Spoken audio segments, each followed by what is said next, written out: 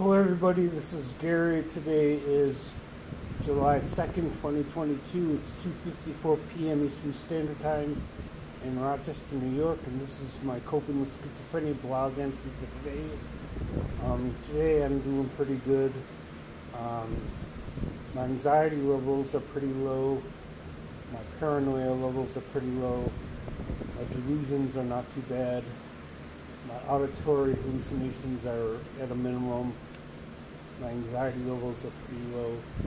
I'm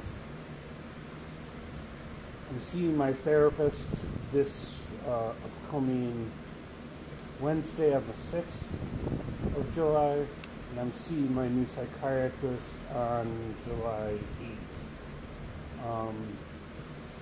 The last psychiatrist I had was a resident, and he completed his training, so he's moving on to the next phase of his treatment or his training as a psychiatrist.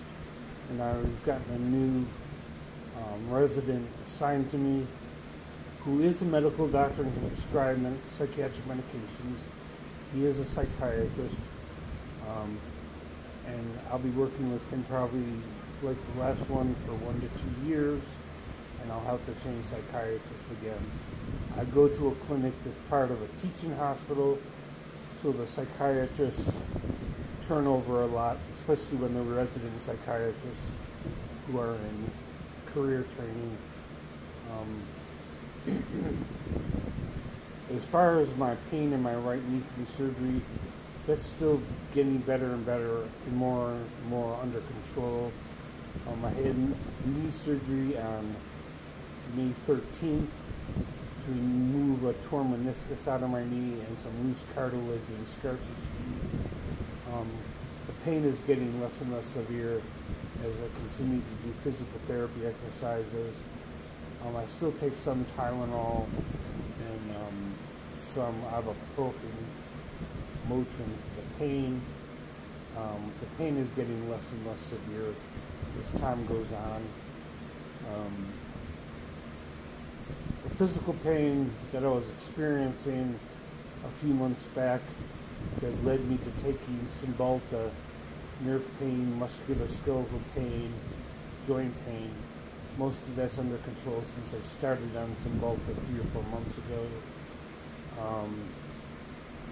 I'm also taking Flexeril for physical muscle pain, and also Neurontin for nerve pain, musculoskeletal pain, arthritis pain.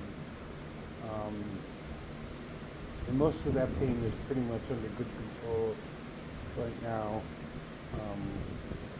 The Cymbalta is not being prescribed by my psychiatrist because although it is an antidepressant, I'm not taking it primarily as an antidepressant. I'm taking it as a way to control pain. Obviously, I don't want to take opioid painkillers like Percocet or, Oxycontin or anything like that. But I do take several medications to do with physical pain, including Cymbalta. But I do have to say, since I started the Cymbalta, insomnia has been less of a problem than it was a few months back. I'm assuming that because Cymbalta is an antidepressant, it's helping relieving some of my anxiety and depression and helping me sleep better, even though I take it in the morning because I don't want the stimulant effects of the antidepressant to keep me up all night. So I take the Cymbalta early in the morning when I first get up, around 5 or 6 a.m. every morning. I tend to be able to sleep only until the sun comes up. Once the sun comes up, then I'm up for the day. I can't go back to sleep until sundown again. So I guess in some ways I get a little bit less sleep during the summer. That's assuming I sleep throughout the night in the first place. But my sleep has been a lot better. My insomnia has been a lot less of a problem. And today is the 2nd of July. I paid all my bills yesterday. I paid my rent today. I was able to pay all my bills electronically. My internet connection, my rent, my telephone, and my cell phone, my smartphone bills. I was able to pay all of those. I'm doing pretty good financially. I have money left over just in case an emergency comes up. But other than that, there's not much else to report. I'm doing pretty good.